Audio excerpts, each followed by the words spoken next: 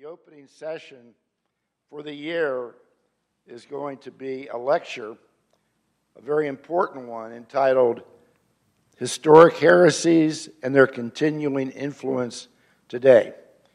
Our guest speaker will review the major heresies the church has dealt with and condemned, and how some of them are back in various sects and aberrant teachings. We're very pleased to have as our guest Dr. Eve Tibbs. Dr. Tibbs is an affiliate assistant professor of theology at Fuller Theological Seminary in Pasadena, where she has taught since 2005. She holds a PhD in theology with a minor in church history and an MA in theology with an emphasis in biblical studies, both from Fuller Seminary. Dr. Tibbs has served as chair of the Eastern Orthodox Studies Group of the American Academy of Religion, and she is the ministry leader for church education in the Greek Orthodox Metropolis of San Francisco and a member of the Metropolis Council. Dr. Tibbs attends St. Paul's Greek Orthodox Church in Irvine, where she is a chanter, choir director, and leads a Bible study, and with her husband, Steve, coordinates the Sunday school church program. You're very busy. They are the parents of 3 daughters, each married, and grandparents of 5.4 little ones. Number 6 comes in August, God willing. You know, we're not here to judge. We congratulate you on your 5.4 grandchildren. Dr. Tibbs says her favorite title is Yaya, Greek for grandmother. So please join me in welcoming Dr. Tibbs, but with smiles and love rather than applause, because as is our custom, we don't applaud in church. I've got one. Okay. Thank you. I think I'm all set. Hi. I kind of got to turn this way, don't I? Let's see if that stays. Well, good morning. How to begin? How to begin a talk on heresy in the church? One of my very good friends from St. Paul's, who is a church school teacher, was a little bit apprehensive about beginning a discussion on a potentially thorny issue with her high school Sunday school class on contemporary moral issues. So she sought the advice of a spiritual mother, Gerondisa, which is abbess of a monastery, who said that when presenting difficult or sensitive topics, always begin with something positive, spiritually enlightening. And I think that's really good advice. I think that's the best way to begin a discussion about heresies. The problem is that I'm Greek. I'm 100% Greek. And in case you don't know too many of our kind, I see I'm kind of going in and out, aren't I? Yeah. Let's see. Is that okay? Should we just, yeah. The problem, if you haven't met too many of my kind, I think we're taking a stop here. Thank you. Let's move this over here.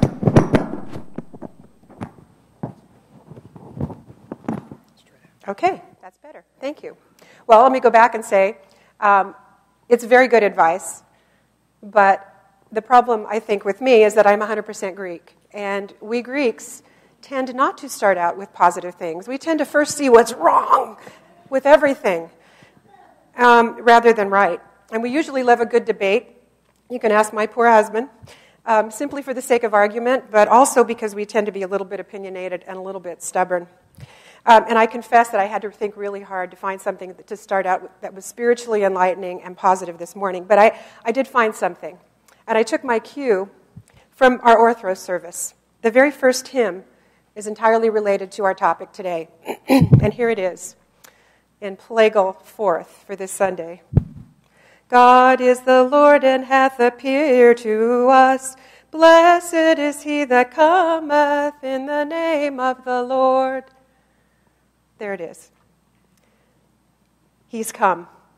He's revealed himself to us. And that's really one of the most uplifting and positive things that I could possibly say.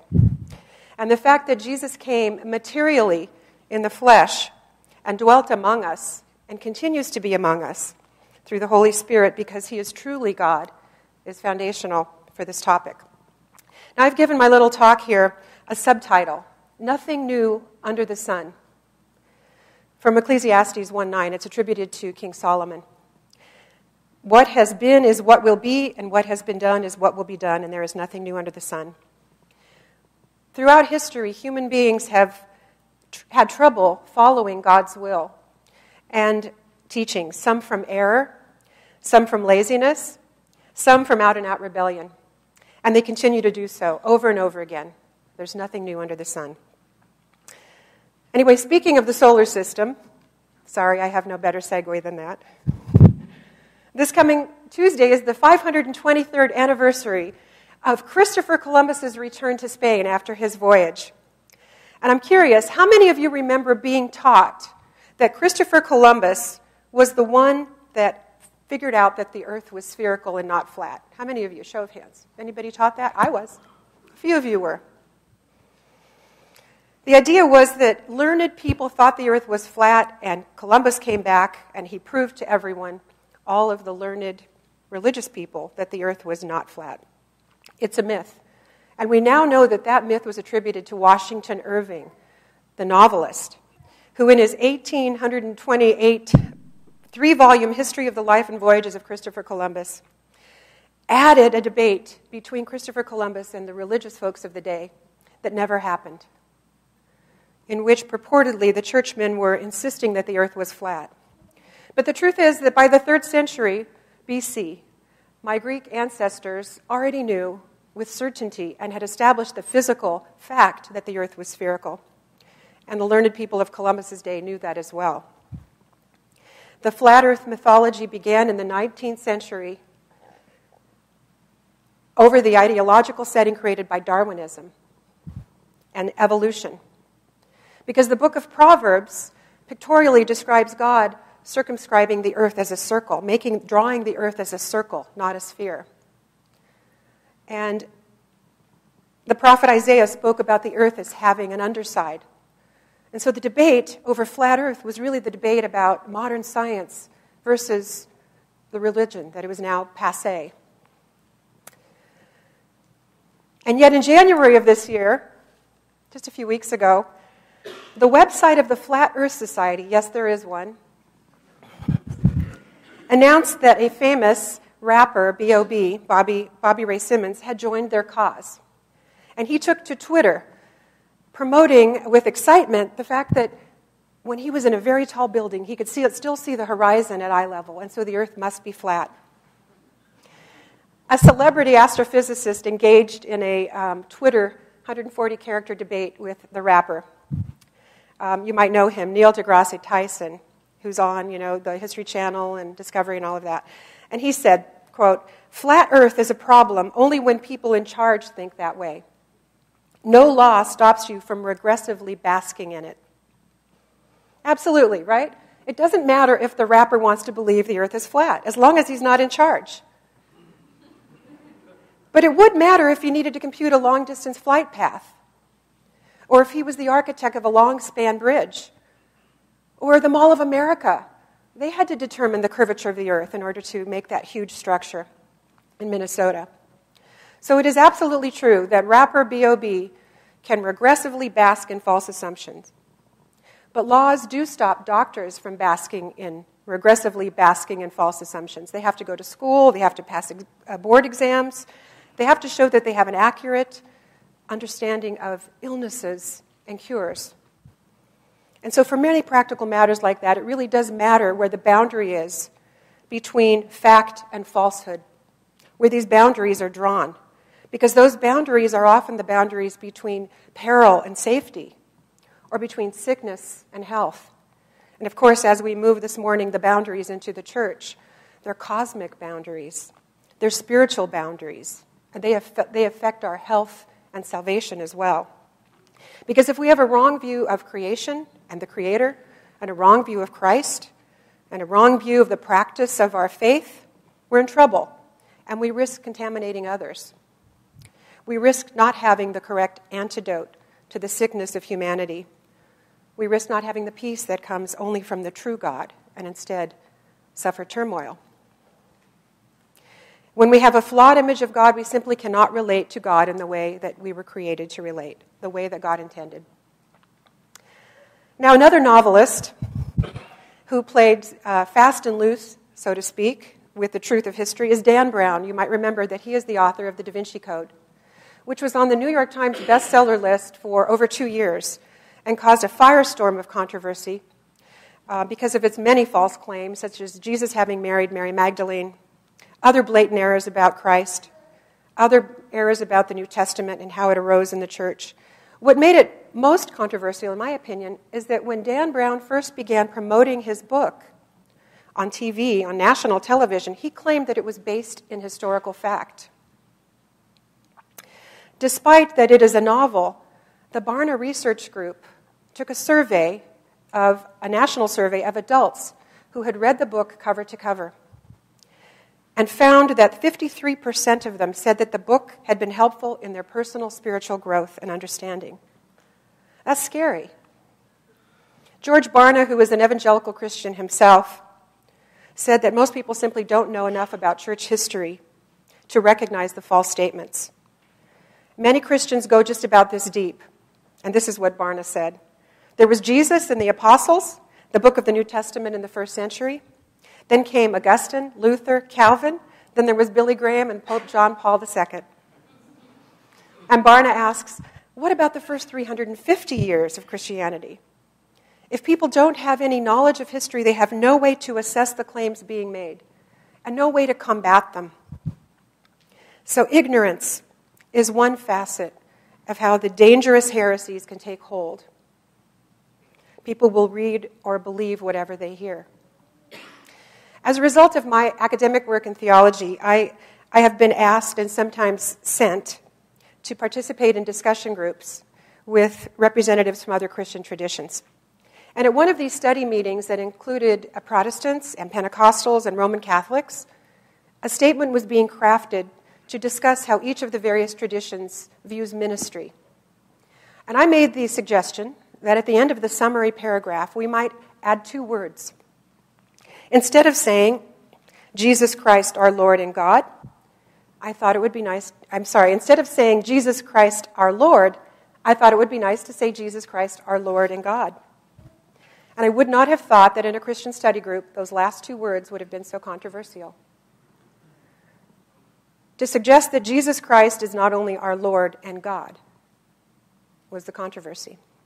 Because a representative from one of those traditions, one of those Protestant traditions being represented, said he couldn't support the statement because he didn't believe that Jesus was God.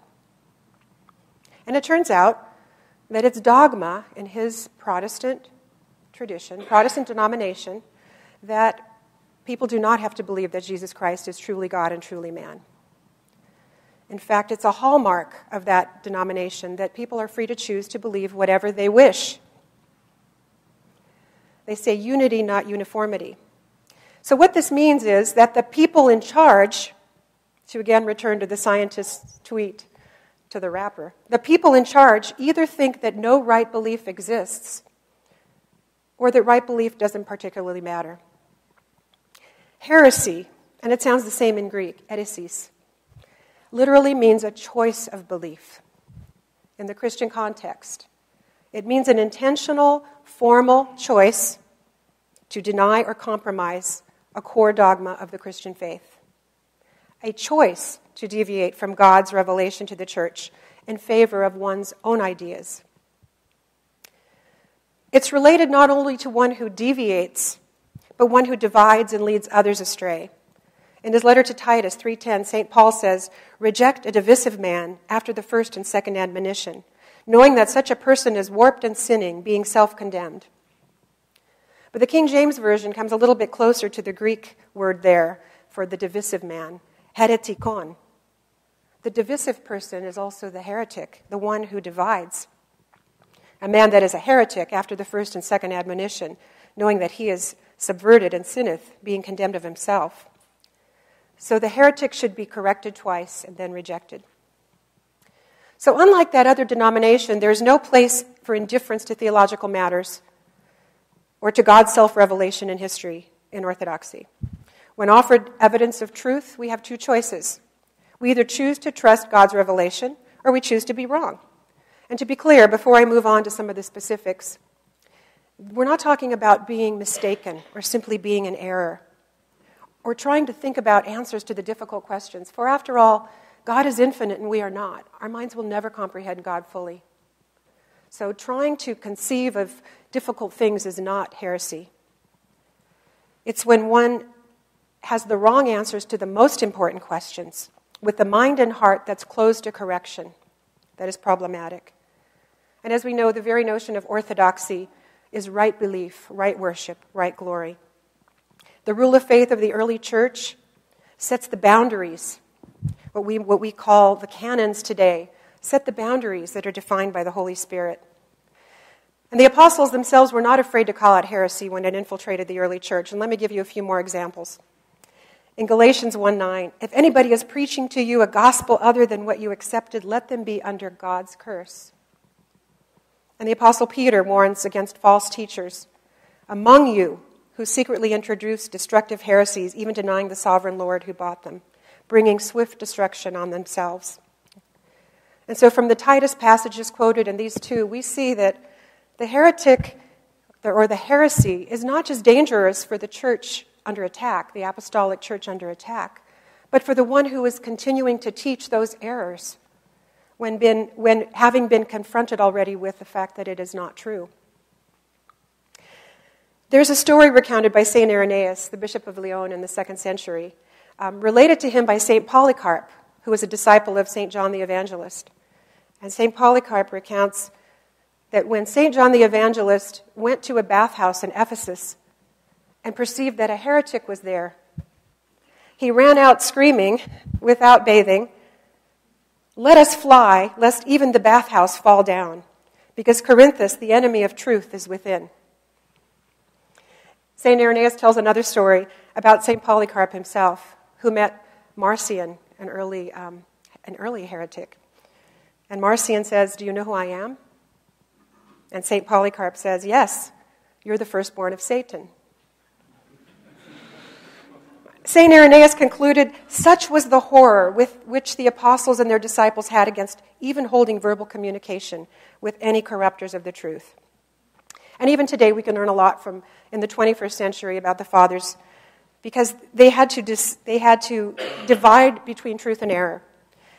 If St. Athanasius, the 4th century Bishop of Alexandria and author of In the Incarnation, had happened to be in my meeting, in the study group I just described, he would have asked a simple question. If Jesus is not God, but a mere creature, how could he save you? St. Polycarp might have called him a name, and St. John might have run from the building, lest it fall down around us. The Church Fathers established what we now call dogma, the important issues. Doctrine is a teaching, but dogma is an established fact of a faith. Under the guidance of the Holy Spirit, the ecumenical councils debated with the difficult issues, the dogmatic issues that were challenging the faith. So before I dig into some of them now, the nitty-gritty specifics of some of the infamous and enduring heretical challenges to the church, I'd like to take a brief survey of personal opinion. Of the two statements that I'm going to read, which do you feel is more important to you? I'm going to read them twice. So here's A. Jesus Christ, the Son of God, died on a cross outside of Jerusalem about 2,000 years ago. Or B. I have a real and living relationship with God. So I'll read them again. And what I'm looking for is for you to think about which of these you feel is more important to you. Jesus Christ, the Son of God, died on a cross outside of Jerusalem about 2,000 years ago. I have a real and living relationship with God. No, you're not voting either way. Vote. Jesus Christ, the Son of God, died on a cross outside of Jerusalem about 2,000 years ago. Okay? I'll get back to this. Or I have a real and living relationship with God. Okay? about half divided.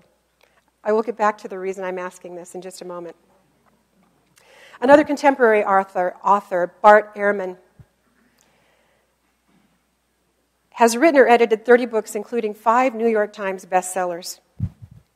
He's a professor of religious studies at the University of North Carolina, Chapel Hill. And so one title of one of these books, just to give you a sense of where he's going, is How Jesus Became God. And he has been described as a leading authority on the New Testament and the history of Christianity. And all I have to say is, Lord, have mercy. Ehrman once was a Bible-believing evangelical Christian, but now he's on a mission to undermine Christianity. With a substantial following, again, 5 New York Times bestsellers, that Jesus was a regular human man, and his disciples, after the resurrection, merely hallucinated that he had resurrected, and just called it resurrection. He writes extensively on the so-called Gnostic Gospels, like the Gospel of Judas. But the thing is, the church, way back then, had no trouble seeing the fact that those Gnostic Gospels did not reflect the truth of God. They had already been rejected. Other people like him, one name is Elaine Pagels, believes that these books should be considered as equally valid to the writings of the church, that the church regards as canonical scripture through the Holy Spirit. And sadly, there are quite a number of so-called theologians in the Catholic Church with other Protestant denominations who similarly deny the divinity of Christ, his virgin birth, and his bodily resurrection.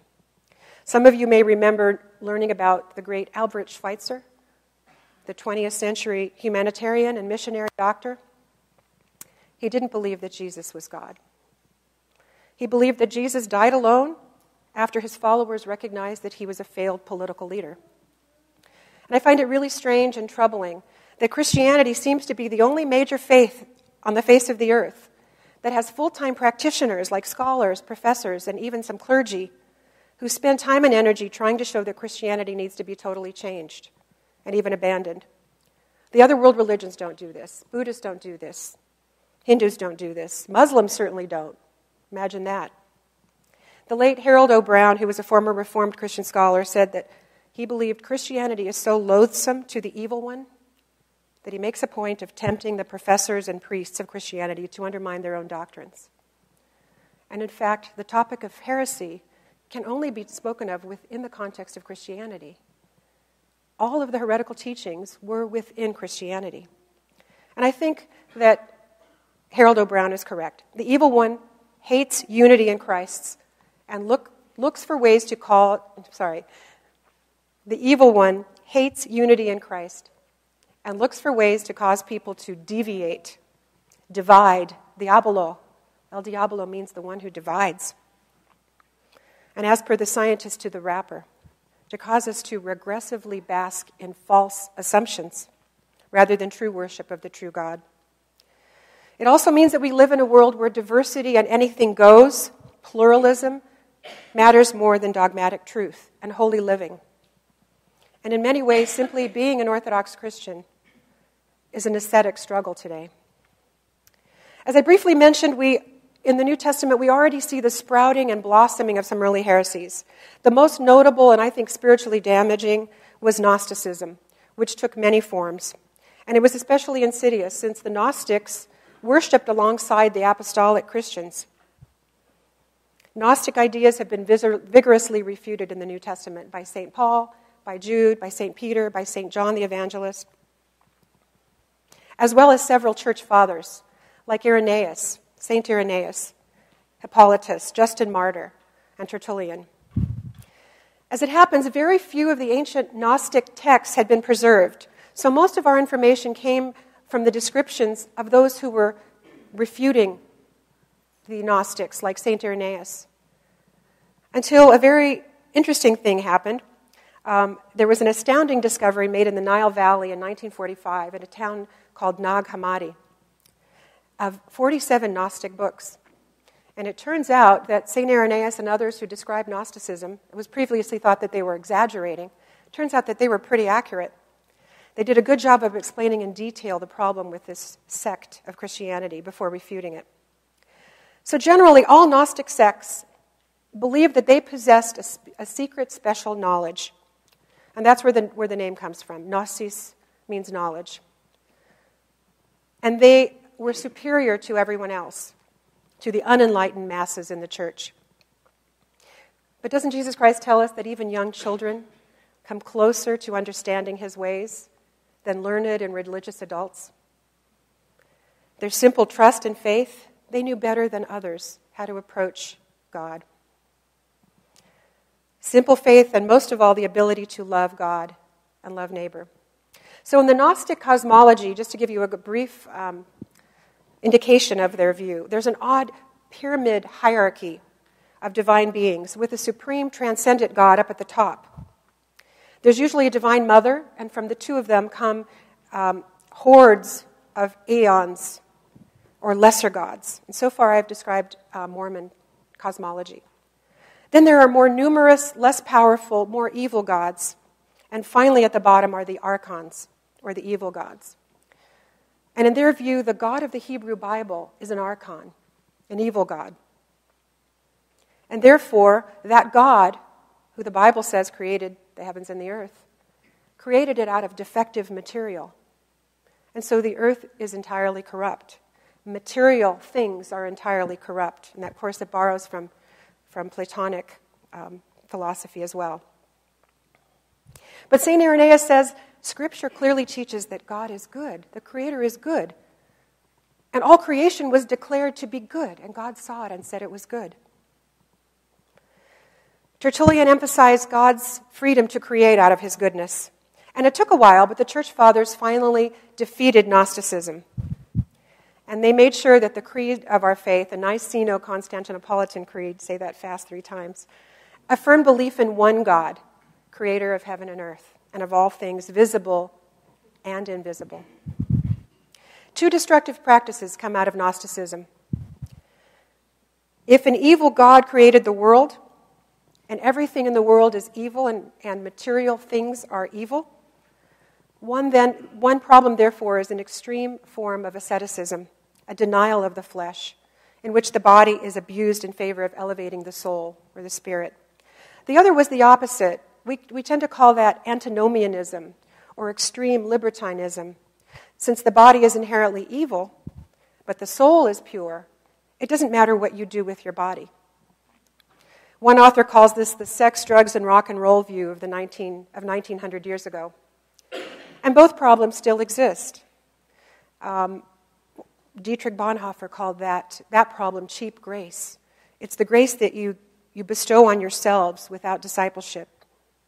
In the Orthodox view, our salvation is worked out in fear and trembling, like St. Paul says, as we try to grow in conformity to the likeness of Jesus Christ, in synergy with the grace of God. The other problem, extreme asceticism or hatred of the physical body, is actually answered in the person of Jesus Christ, who took on flesh and became a physical human. So the body is not a throwaway. St. Paul told the Corinthians that assuming the likeness of Christ, we become temples of the Holy Spirit, and we care for the body during this life. And even after death, the Orthodox are very careful to respect the body. And of course, resurrection will be bodily. Resurrection will include the body, as in Jesus' resurrected body. And that we have saints that are so closely aligned to Jesus Christ in holiness that their bodies have not suffered corruption. Most recently, Archbishop Dimitri of Dallas. This is a reminder to us of how closely related spiritual and physical wholeness is. They are integrally related to one another.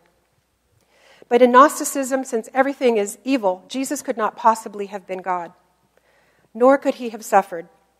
Instead, he was pure spirit, and he just mimicked the fact that he presented himself as a human person in order to show how flimsy the material prison of creation was.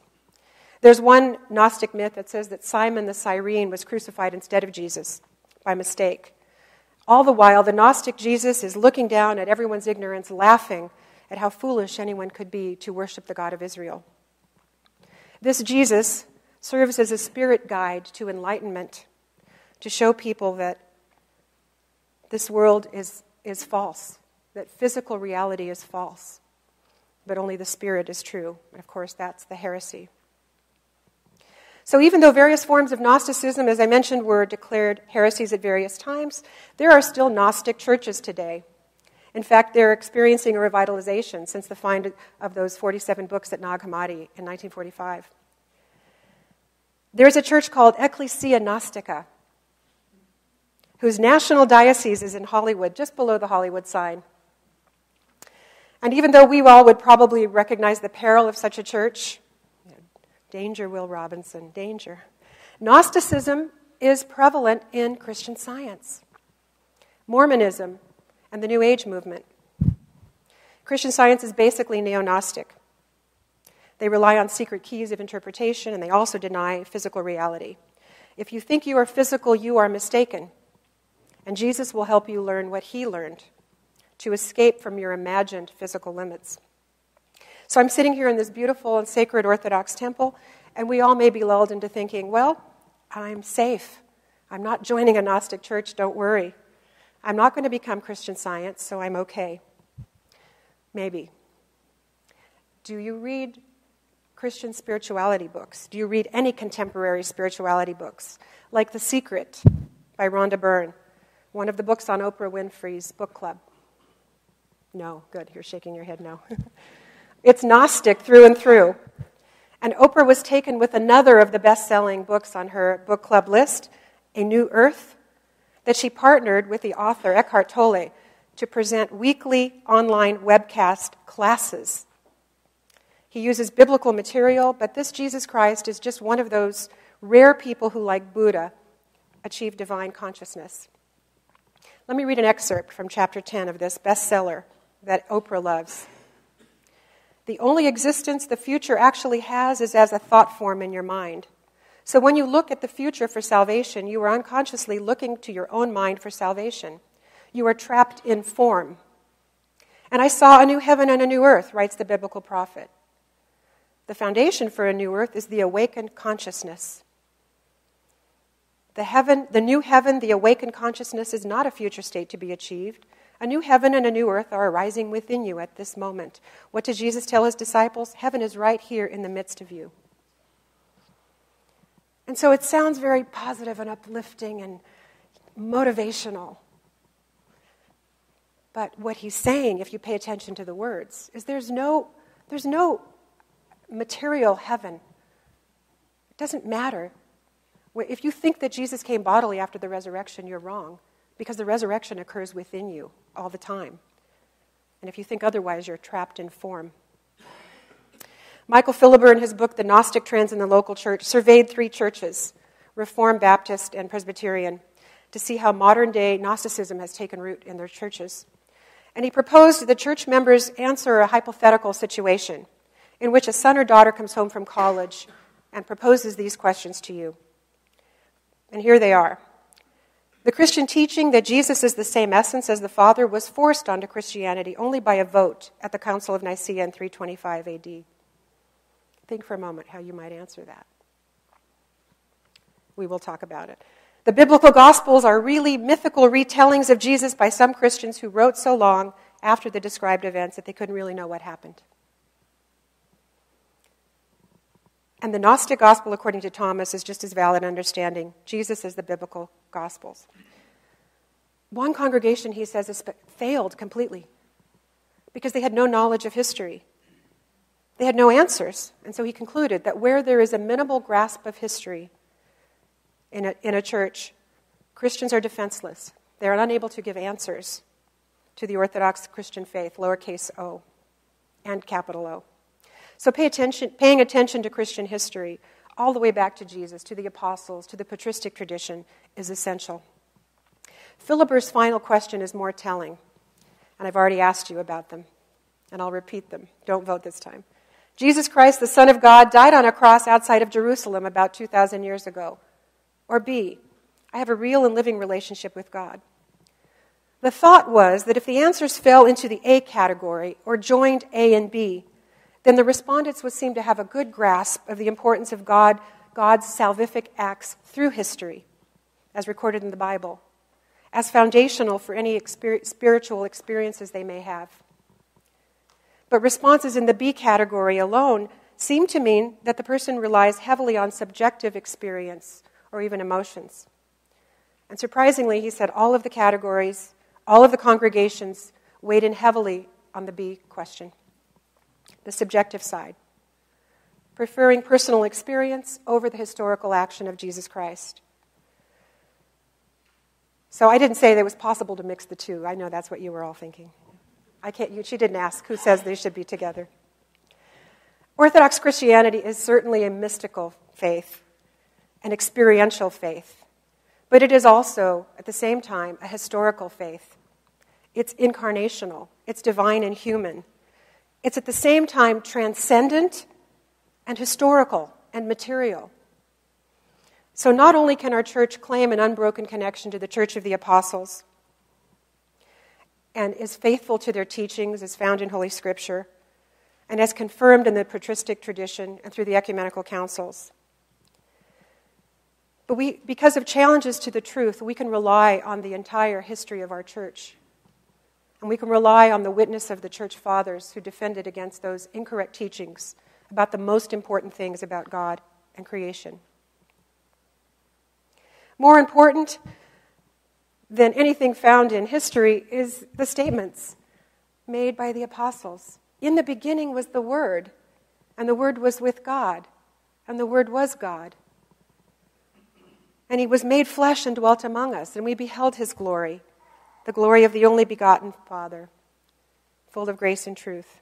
So our Savior really existed as a human person who gave us the gift of mystical participation in his divine life. And those two go hand in hand.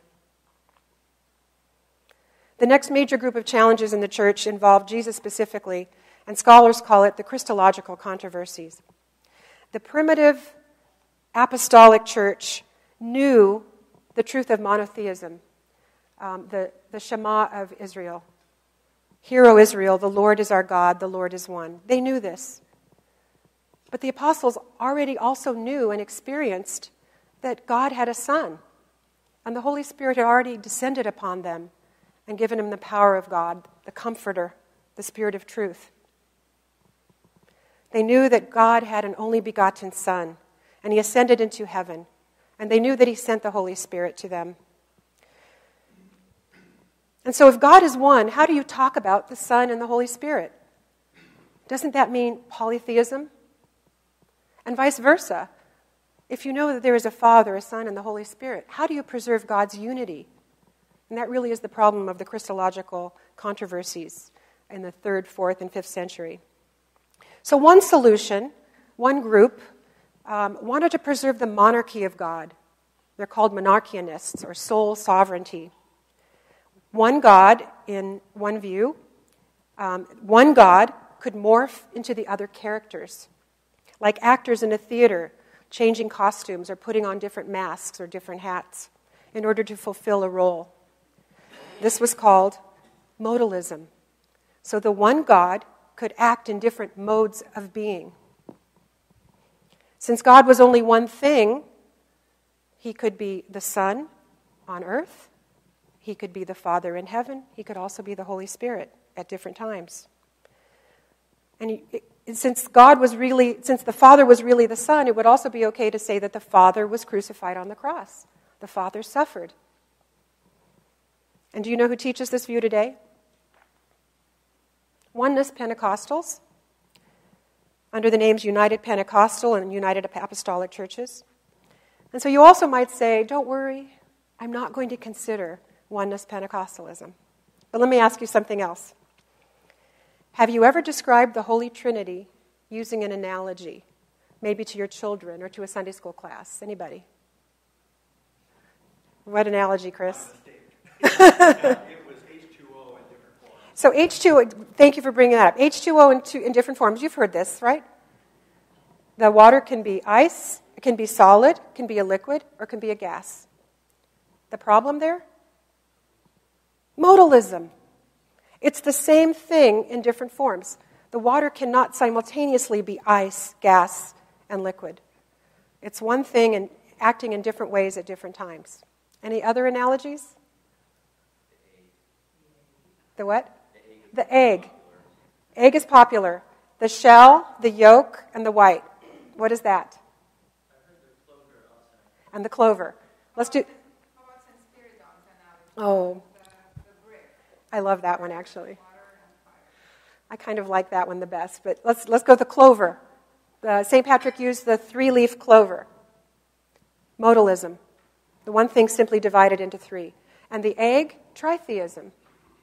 Because they're completely separate. There's nothing really keeping them together.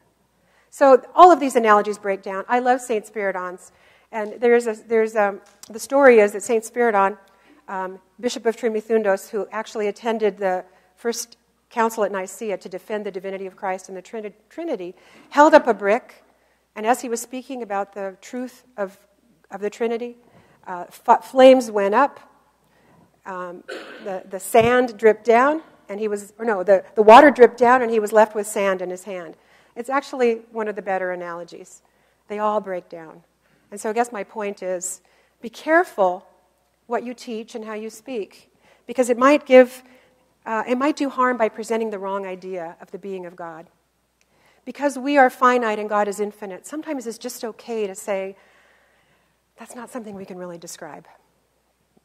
Sometimes the best thing you can say is what God is not. For example, St. John of Damascus in the 8th century warned us in this way to be careful what we say. And he said, quote, God is infinite and incomprehensible, and all that is comprehensible about him is his infinity and incomprehensibility.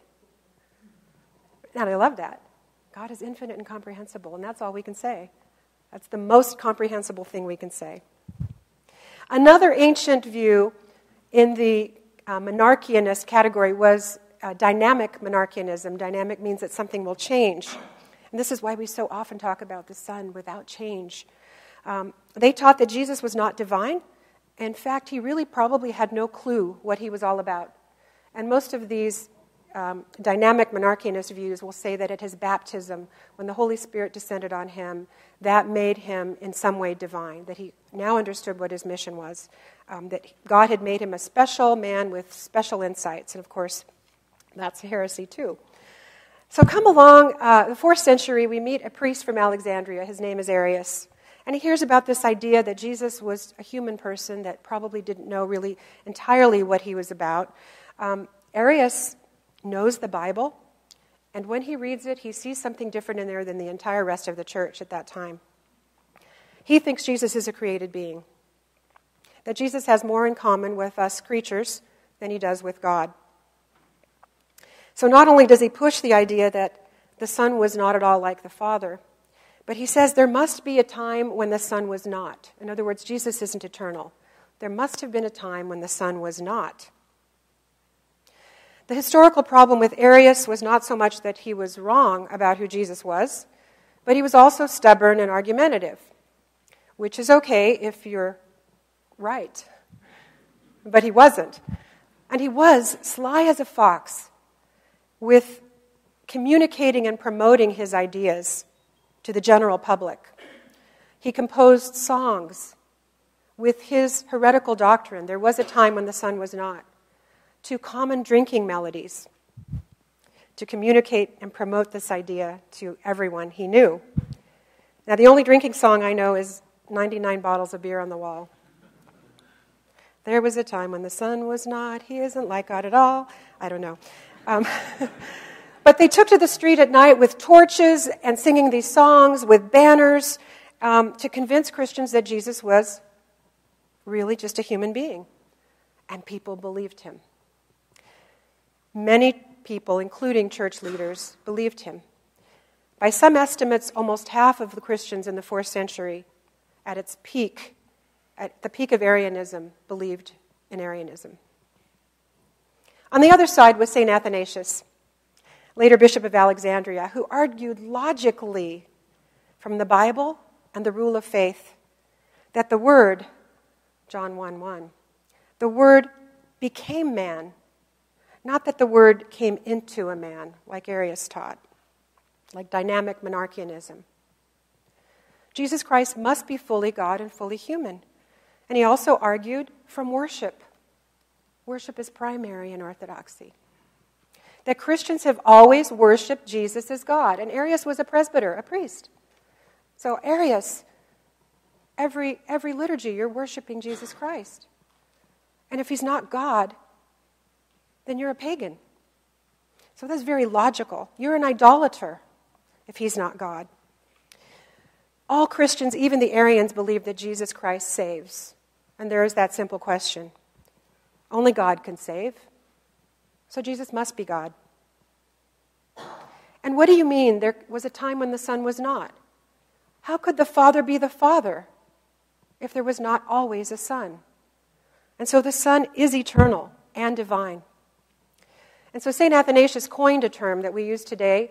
It's an extra-biblical term. It was not found in the Bible.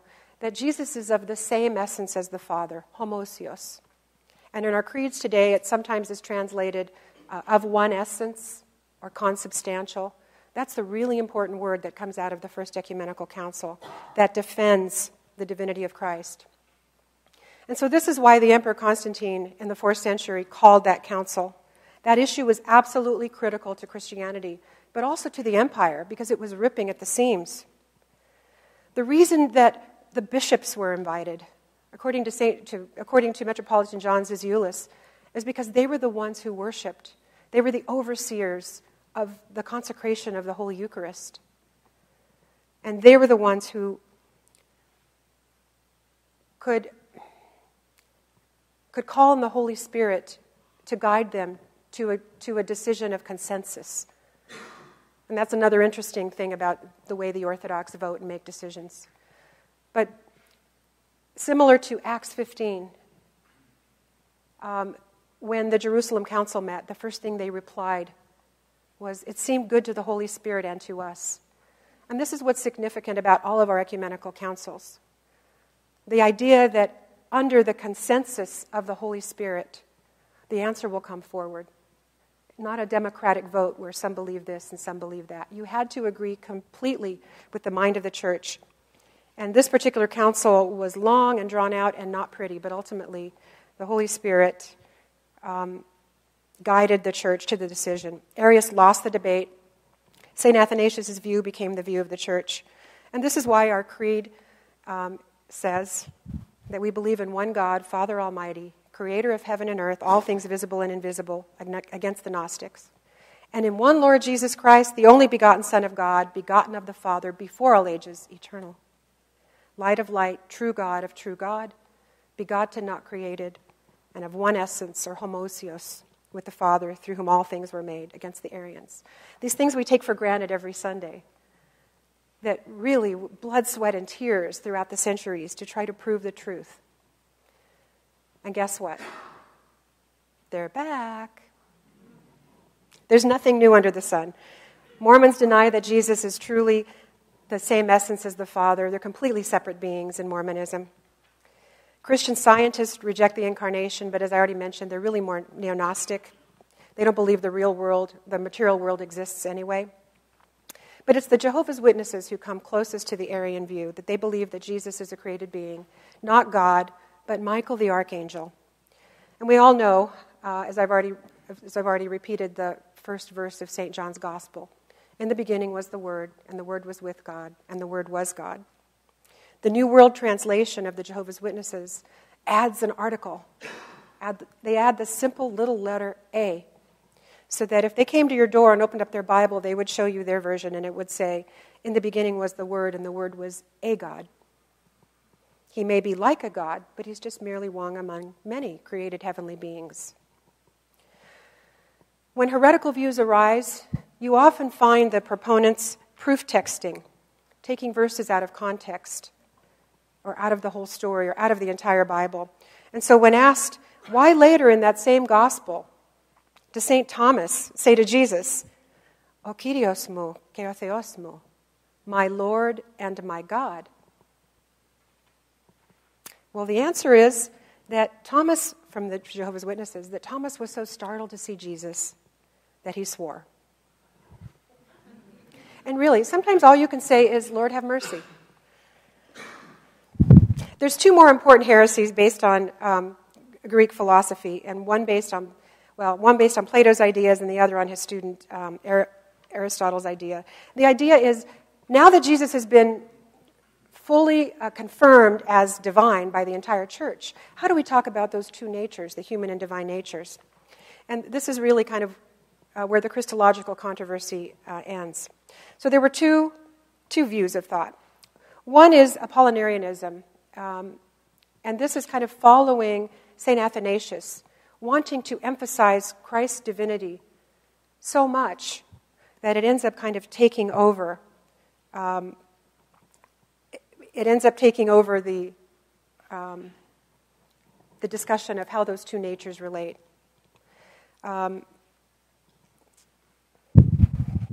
Sorry. So Apollinarius said that the divine soul took over the human soul of Jesus. In wanting to emphasize his divinity, the divine soul took over the human soul. That would explain how he could do miracles. That would explain his sinlessness, but it had the great disadvantage of lessening his humanity. And that's a problem. It was Gregory the theologian, Gregory of Nazianzus, one of the Cappadocian fathers, who responded to this particular error by pointing out that what is not assumed is not healed. Human nature, not only part of human nature could be redeemed, all of human nature had to be redeemed. What is unassumed is unhealed. When we sing 100 times at least at Pascha and after Pascha, the Christ has risen from the dead, he's trampled down death by death, he's bestowed life to those in the tombs, we rely on a connected thread of understanding about Jesus being fully human and fully divine. It's meted out in all of our hymns, if we kind of pay attention to the hymns that are just dripping with the theology and the defense of Orthodox Christianity. The opposite of Apollinarianism was Nestorianism from the school of Antioch. Nestorius was Patriarch of Constantinople, and he spoke of two sons, one divine son next to a human son. And he was accused of dividing Jesus. The two natures were in conjunction, not in union with one another. Further, Nestorius opposed the use of the term Theotokos because he said, Mary bore Christ. She bore a human son, not a divine son.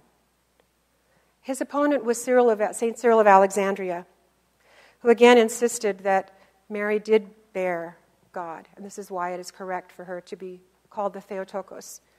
When people that I teach, for example, at Fuller Theological Seminary hear the term Theotokos, and I do use the term, they often kind of think, Mariology, there they go worshiping Mary. But Theotokos is really a Christological term because it affirms that that she gave birth to the true God, that he is God, not just a man. It's an important term for all of us to continue to use. The council at Ephesus settled that issue of the Theotokos. There's another council at Chalcedon that affirmed the Niceno-Constantinopolitan Creed, defended against several heresies, and issued a statement of its own, and I recommend kind of looking that up because the language of the councils really can help us defend against heresy even today. Nestorian tendencies also exist today. I think when we divide the world into material and religious things, spiritual and everyday, secular and spiritual, we're kind of dividing Christ into human and divine. Our life is incarnational. Our church is incarnational. We are always theandric, both full of God and full of humanity. And our goal is to try to be more and more like Christ in his perfect humanity. So we can't really talk about, and Father Alexander Schmemann talks about the problem of secularism, is that we think there's two worlds going on, but there really is just only one world. When we divide our lives or partition into spiritual versus religion, whether in the workplace or in the church, I think that's a problem. So as we move forward into history, I was looking at my watch, but I've already taken it off. As we move forward into history, several of the same heresies have returned. In the Enlightenment in the 19th and 20th century, they continue with the idea that Jesus is just a moral teacher. He is not divine at all. The resurrection is just a myth. His death provided an example of self-giving love, which is kind of the mantra of the Enlightenment. And resurrection at best is a misunderstanding, and at worst is a cover-up, because it was a humiliating end of a moral leader on the cross. So again, we might say, we're Orthodox, we don't need to worry about Enlightenment views of God. Unfortunately, they're the ones who in the last century translated your English Bibles. And you may not realize the insidious tricks that they have used to lessen or eliminate the divinity of Christ. And in the present day, Protestant theologians and biblical experts not only deny the virgin birth, but also the divinity of Christ and his resurrection. One of the translations, the RSV, the Revised Standard Version, according to Metropolitan Isaiah of the Greek Orthodox Metropolis of Denver, he's printed an article, and I actually have copies outside of his full article, but I'm going to summarize it for you. The RSV is especially curious in its mix of Old and New English. The thee, thy, thous, and the you, ye, you are together. And he says at first this appears chaotic, but it actually is a hidden code. The traditional thou usage refers to God, but you refers to everyone else. So the Lord's Prayer is still thy. Our Father, who art in heaven, hallowed be thy name. But whenever Jesus is addressed in the entire New Testament in the RSV, he's you. For example, Matthew 16:16. You are the Christ, the Son of the living God. Moreover, in truth, of course, Jesus is Mary's son, but not Joseph's son. But in the story of the presentation of Christ to the temple, when St. Simeon is returning Jesus to his mother, Luke 2:33, the King James Version says, Joseph and his mother marveled at those things which were spoken of him. But the RSV says, and his father and his mother marveled at what was said about him. So the RSV infers that Joseph is Jesus' father, presumably his biological father, a clear refutation of the dogma of the virgin birth, a stepping stone to eliminating the ever-virginity of Mary, and really what it's trying to do is simply say that Jesus is a human person and not divine. His Eminence gives many, many more details, and I do recommend reading it in my handout packet, but I just wanted to call your attention to the fact that you can't even trust the English versions of your Bible. And that will make it difficult for you to defend against that. If somebody was telling you that Jesus is not God, like my friend in my study group, who's got a Bible that doesn't simply call him, that doesn't say that he is thou. So this is one of the reasons that we Orthodox insist on interpretation of the Holy Scriptures from the mind of the Church, since it was the Church which determined the scriptural canon in the first place. So if I had to sum up my concerns here, getting close to the end, I would say, first of all, be wary of religious teachers in the media, like Joel Osteen, Benny Hinn, even Beth Moore, who is a very popular women's Bible study teacher. She now has a TV program on TBN, and she has often stated that she believes God is prophetically speaking through her directly. And in her studies, she does encourage women to rely more on their feelings than on biblical history. So that should be kind of a red flag. Especially be wary of any non-Orthodox spirituality books. And avoid altogether any spirituality books on Oprah's book list. Taking your knowledge of the Bible from movies, for example, the recent Exodus, God and Kings, starring Christian Bale, or the recent Son of God in 2014 is dangerous. But if there's a question about accuracy of anything you see or read, seek guidance from your priest or confessor, and of course read the Bible directly in the correct translation. Discernment, or nepsis in the Greek, is the way of spiritual maturity. Most people are discerning in things that are important to them. We are discerning in what we eat. We read labels. We avoid salt. We avoid gluten, etc., or high fructose corn syrup. People who do investing are careful about where they put their money. Even sports enthusiasts are discerning about what they're watching or in sports. They know the defensive plays and the offensive plays, even the statistics of the game and the players. All of those things are basic skills that are needed in discerning also the truth of our faith. We need to know the facts. We need to have the offensive understanding, the defensive understanding, analysis, attentiveness. In all that we do, our minds should be trained to look for and recognize the truth of God. We also have the added bonus as Orthodox Christians of the history of the church, of the unbroken connection to the apostolic faith, of the witness of the church fathers who have fought the fights of dogmatic truth ahead of us. We have resources to support us in our spiritual family. We have our learned reverend clergy, but especially we have the presence and the power of the Holy Spirit to guide us, to keep the body of Christ whole and securely within the way, the truth, and the life of Jesus Christ. So was the story of Jesus just a myth? No. He is the historical Redeemer. Is the Holy Bible merely a collection of writings promoting a particular philosophy? Absolutely not. The church recognized it as an account of the salvation history of the Word of God incarnate. Can we choose to believe whatever we want about God? Of course not. That is the distinguishing feature between the Orthodox and the heretic, that we have a creed and that we have canons to mark out the boundaries between truth and heresy. We might say that the teachings of Orthodoxy are like the banks of a river. And the banks are fairly wide because we have a lot of discernment, pastoral discernment within the banks. But there are established boundaries to dogma, and from that we cannot depart. God is the creator of everything that is good. Jesus Christ is the incarnate Logos, and he is homoousios with God, of the same essence with the Father. Mary is the Holy Theotokos, because she birthed God in truth.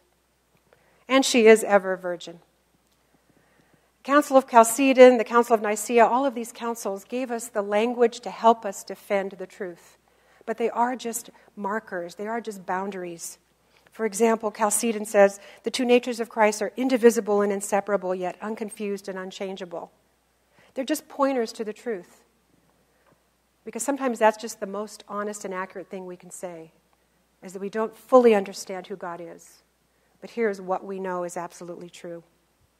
So heresy is a choice to regressively bask in a false assumption about the most important dogmas of the Christian faith. And you can hold to a flat earth if you want to. It probably won't matter too much. But deviating from God's truth does matter in every possible way. So may we all come to recognize clearly that God is the Lord and has appeared to us. Blessed is he who comes in the name of the Lord. Thank you. Are we doing questions? Yeah, so if you have a question, please raise your hand and I'll get to the microphone since we are recording.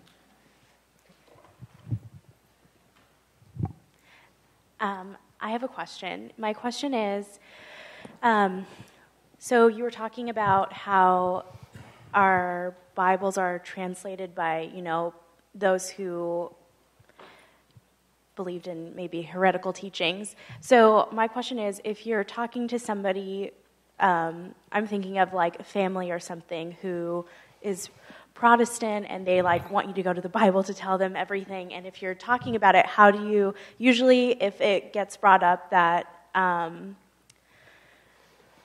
when you start talking about there was a time when the Bible as we know it didn't exist, there's it's a collection of books. When you start talking about that history and how Scripture is how we know it today, that's usually when they kind of shut off maybe. How can you talk about that without them saying, or even myself thinking oh, okay, well, what's the point? I can't even trust my Scripture or something. That's what you're telling me. So what am I supposed to do? So two things. First of all, my pastor, Father Stephen Seclese, says If you're in a Bible study and the person who's leading the Bible study doesn't know Greek, you shouldn't trust them, because you really need to look at the words underneath to find out what's really being said. But to your other point, which I think is the bigger point and more important for all of us, is that Protestants tend to kind of talk about the book as being really important. We know that sola scriptura was the key issue for Martin Luther and the rest of the Protestant Reformation. But in fact, those 27 books that we now recognize as being canonical in the New Testament, the truth, those 27 books didn't even show up on one list together until 367 AD. And so you can look back at history and tell your friends, were there true biblical apostolic Christians in the 2nd century and the 3rd century and the 4th century? Well, yes, of course there were. But they did not have a Bible the way we know it with the New Testament. For many, many centuries, they had the rule of faith. It was kind of the unwritten, even though much of the rule of faith was also written. They worshipped first. God revealed to them the truth. They didn't have to write it down as theology until it was challenged in many cases, but their practices and everything they did are already there, how they baptized, how they celebrated the Eucharist.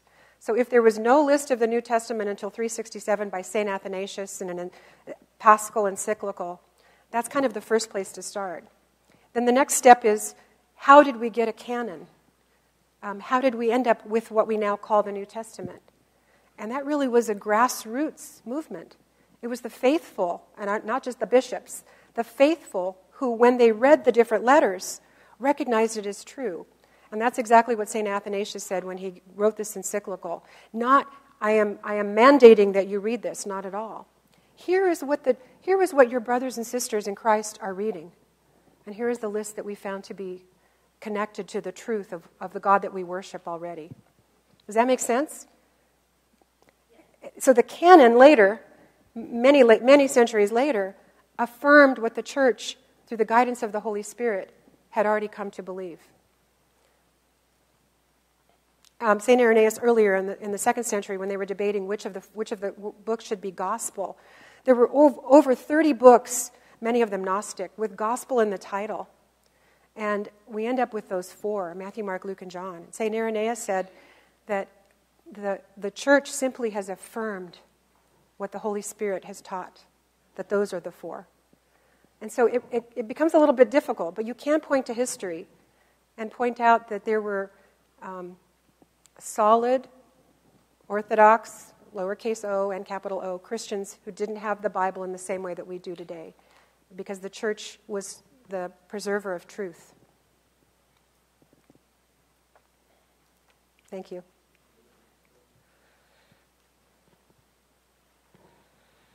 Deacon?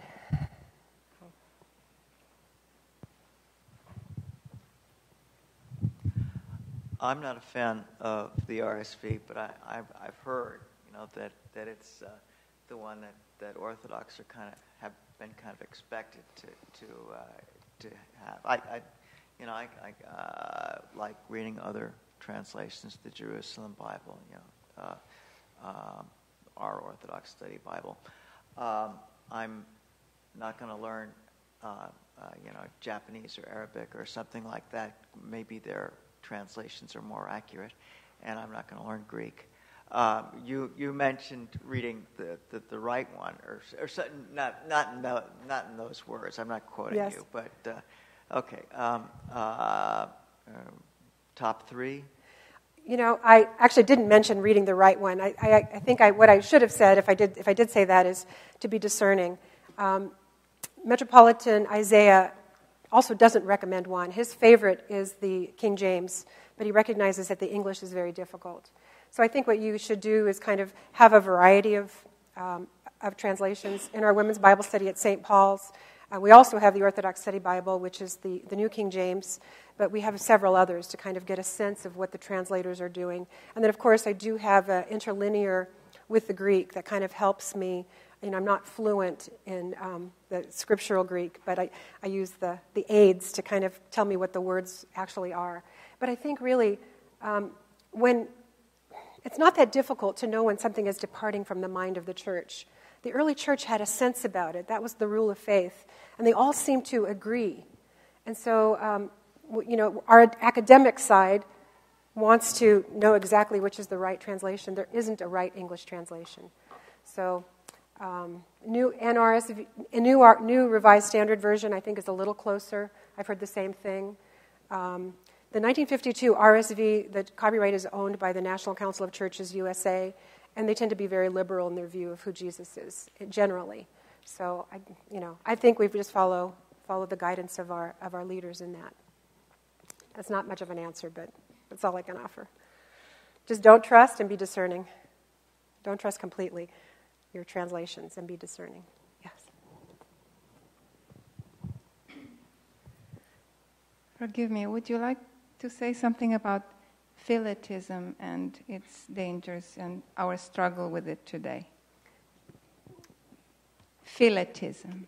Can you explain? No, please, you do. Well, I'm speaking. I really don't have anything to say about it. Okay. Thank you.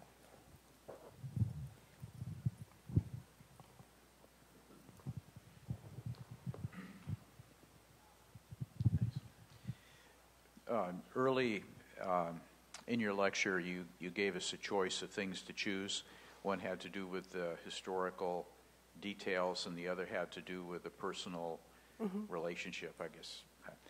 It seems like the second one is a result of the increasing importance of revivalistic kinds of language, which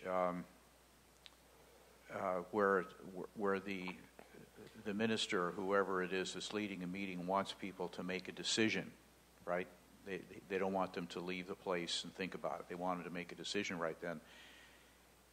And Peter wanted people to make a decision too, right, in Acts. Mm-hmm. So it seems like the need to have people make a decision results in the way things are presented.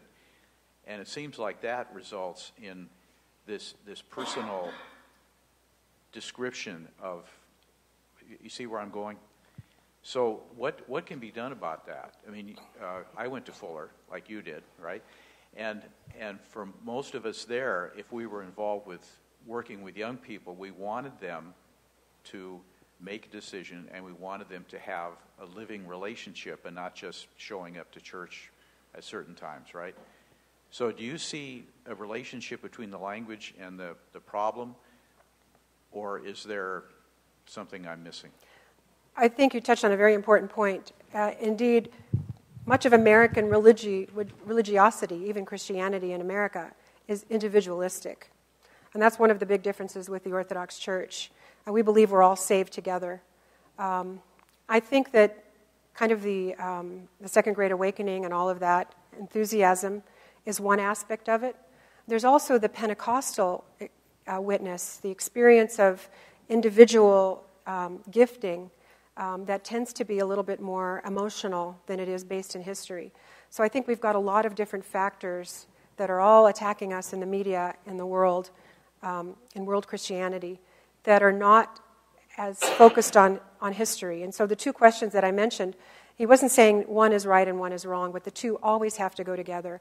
And if you look in the Acts of the Apostles, whenever there is a sermon preached by St. Peter or St. Paul, they always go back at length and recount the entire history, salvation history of Israel through Jesus Christ, and they talk about his birth and his witness and his miracles and his, he is the one that is connected to the Old Testament. We don't ignore the Old Testament because he's the one that fulfills it. So you're right. There are a lot of aspects, and depending on kind of where you're situated, you might be hearing different things. I mean, I've heard from many people that a lot of the hymns in Protestant denominations today are very my focused, and we can just take a look at our hymns. It is really the entire congregation, the entire church that has been elected by God to be his body. Thank you.